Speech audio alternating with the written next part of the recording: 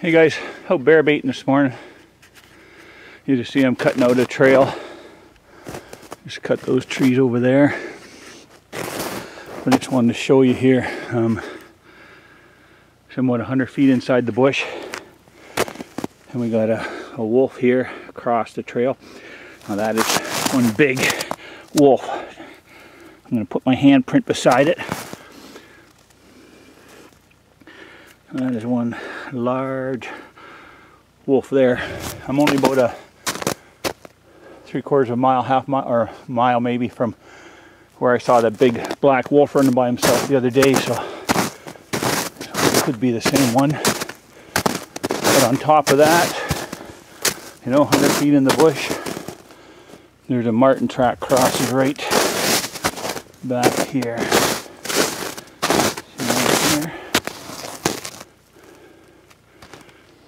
So, kind of cool.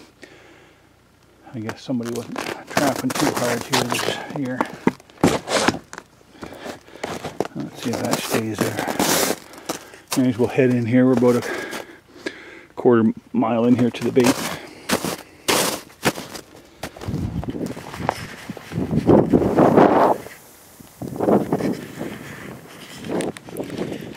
Hey guys, we're back out throwing the last few bear baits out. I just want to show you, oh hey, April Fool's Day. It's not really snowing, it's an optical conclusion. But it is, no matter how giddy everybody is down in the farm fields, all those flatlanders down there, we still got a little bit of winter left up here in the Duck Mountains. I'm only 20 miles from my house, and there's barely a drop of snow in the fields anywhere and stuff, but it's still winter up here apparently. So yeah, I still could have been trapping beavers no problem after that warm weather, but oh well, sucks to be me, I guess. Alrighty, we're gonna go in here and drop in some bear bait and then a few more places down the road. Alrighty. Okay, so I'm here at the first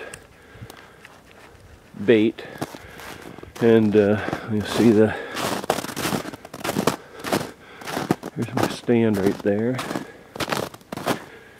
I normally have my oil container there, but the bears have broken the chain, so obviously not this year, but sometime last summer.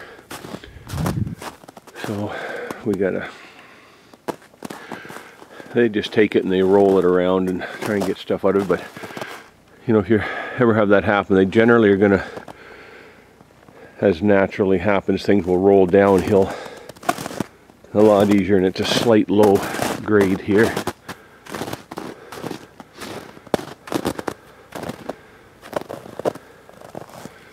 So we'll go through and see if we can't find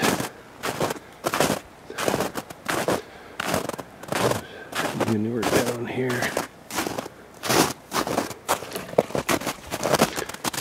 Actually, this might put another stand up here too, just in case the wind is bad. Right in here would be a good spot, because then we got a straight shot over there, and you've got a good distance away. A swamp there to guide them in. Oh, there we go. There's the barrel right in there.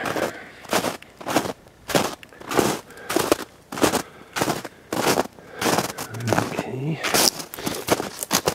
Get some heavier chain for this one. That old chain that's like a trap chain just don't work too well. I got 1-inch chain link at home I use for it. So anyways, we'll get her back set up there later. Hey guys, and anybody who's bear baiting and using drums like this here with the open top and the liquid in there, I just think you want to make sure you do is put a stick in there like this, a little pole, because you're going to get squirrels that go in there, and marten too once in a while. not that often for marten, but I have, before I started doing this, I think the first year, I mean, I've come and had as many as 4 red squirrels in there, obviously dead and just rotting and decaying. And then I had one time I had a marten in there drowned in the oil too. So you don't want to do that, just a waste. So just make sure you get that stick in there and they'll have something to climb out on. It's going to be a greasy mess when they get out of there, but at least they're out. All right, see you down the trail. Hey guys, here I am in one of the other baits.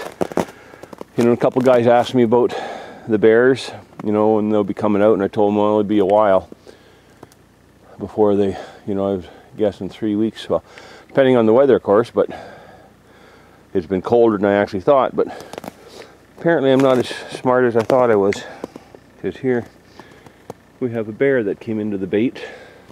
There hasn't been any bait here since last year, but you know, they're creatures of habit, so he's probably one that was feeding here last summer. Woke up, came for an early stroll.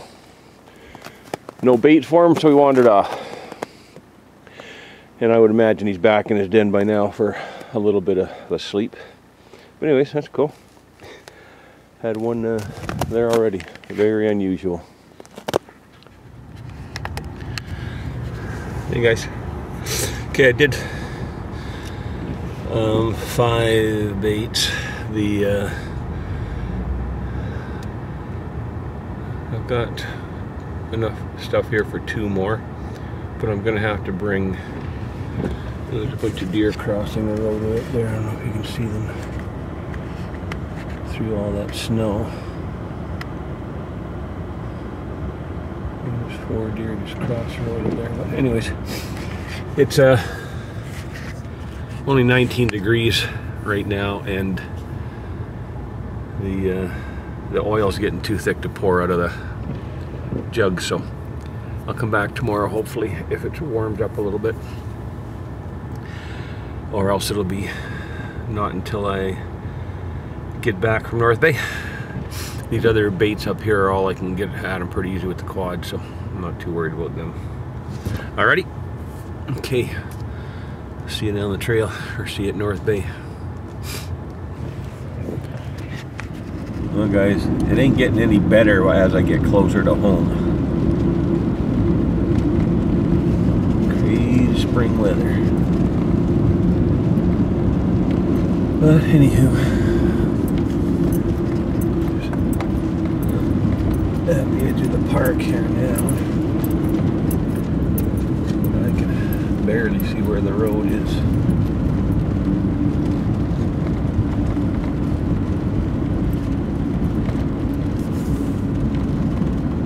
And no, it's not just from the cracks in my windshield.